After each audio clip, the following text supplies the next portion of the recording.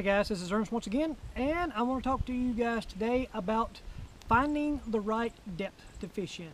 I came out today, this morning, and my intentions was to fish shallow and fish top water and throw a frog, and it just kind of didn't work out this morning for me. I'm at a local lake here.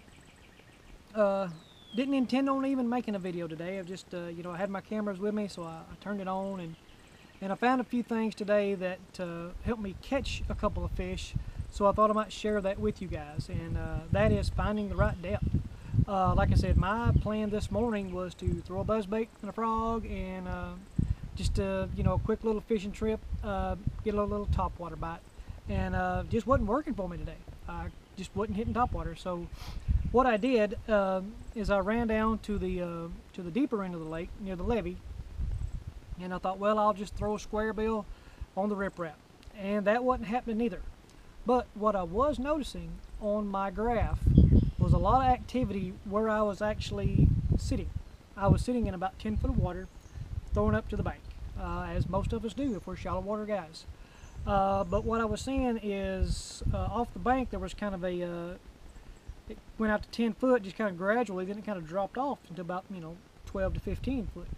And those fish were right up on that 10 foot range where I was actually sitting in my boat casting to the bank. So I thought, let's take this chance and fish that depth. So what I did is I turned around and went back to where I started, and I tied on a crankbait, and got down there to that 10 foot range, and as you can see on the film at the end of this, I caught a monster fish, and that keyed me in on, hey, this is the depth that you need to be fishing. So if you guys are out there, if you're like me, I'm predominantly a shallow water guy. I don't ledge fish. I'm not offshore guy. Just it's just not my thing. But if you see those on your graph in those areas, in that depth range rather, back off that. It's not too much out of your comfort zone if you're a shallow water guy. Okay, sorry for the interruption. Like I was saying, the depth was really key.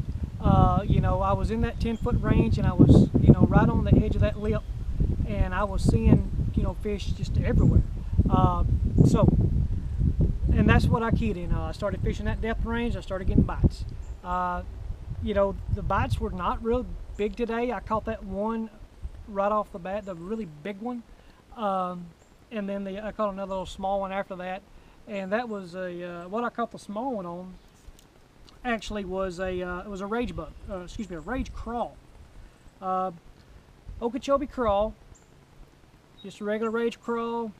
I think a 3/0 wide gap hook, 3/8 ounce tungsten, and that was strictly a reaction bite. I threw that out there, let it sink all the way to the bottom, engaged my reel, and as soon as I took up that slack, it was there. And I love rage crawls. I've got to where I really like them. They loaded with that coffee scent, and I think had it not had any scent in it, then that fish would have probably picked it up and dropped it. But it stayed on there enough for me to reel up my slack and set the hook. So love those rage crawls. I got this on a 7 foot medium heavy rod, 17 pound fluorocarbon.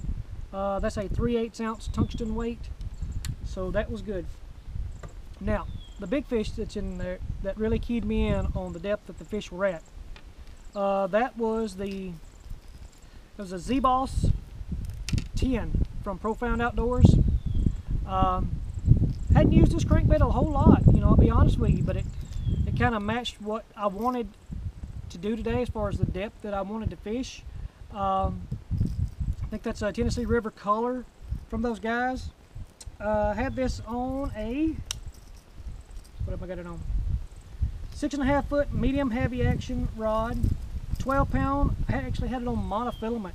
This is one of the rods that I throw like maybe a topwater bait on. I just threw it on there, just kind of a spur of the moment deal really. Lose reel, like I said, 12 pound mono, and as you can see on the video that's following this, I'll put the big fish on the end. It was huge, and it was just, the bite today was not just heavy. I thought I had a clump of grass, to be honest with you. And then I reeled it in. I saw the fish on there. I went ahead and set the hook again, and really stuck it in there. So I'm glad it didn't come off. And that was, I thought it was my personal best, but it was just a few ounces short. But anyway, I'll put that those catches at the end of this. So I hope this kind of helps you guys out. I really wasn't planning on making a video today, just kind of going out fun fishing for myself, and found that I kind of keyed in on, and I wanted to share it. And I hope this helps all you guys out. Again, subscribe to my channel. I appreciate it. It really does help me a lot. Comment below. I've got some videos coming up for some requests that some guys have been wanting.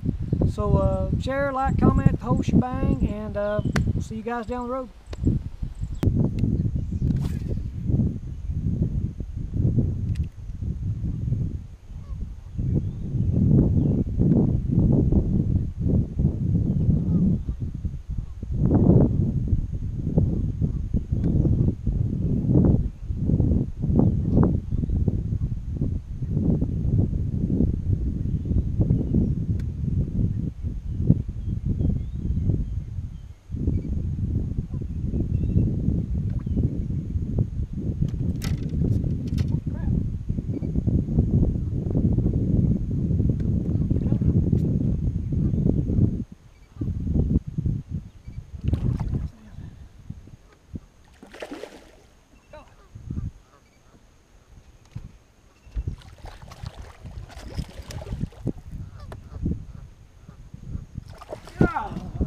Look at that, baby. Oh my God.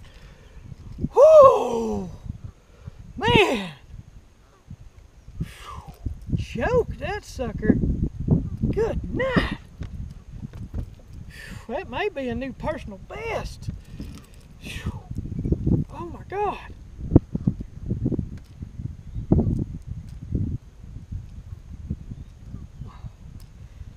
His pliers. Woo! Look at there, baby!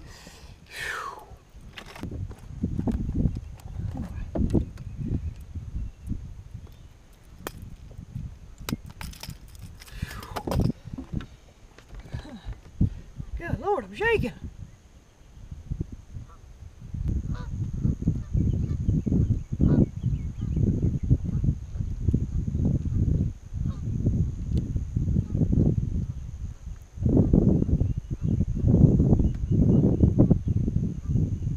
$6.12. Look at that, folks. 6 pounds, 12 ounces.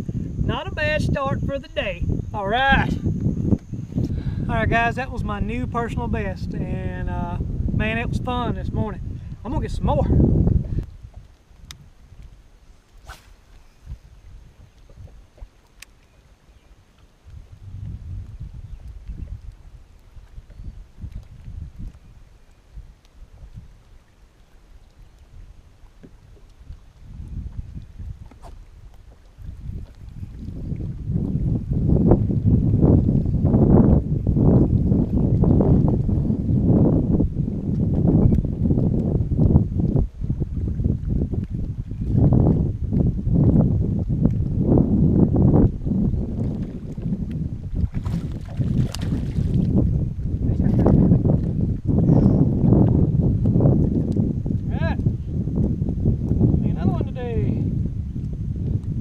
The old rage crawl.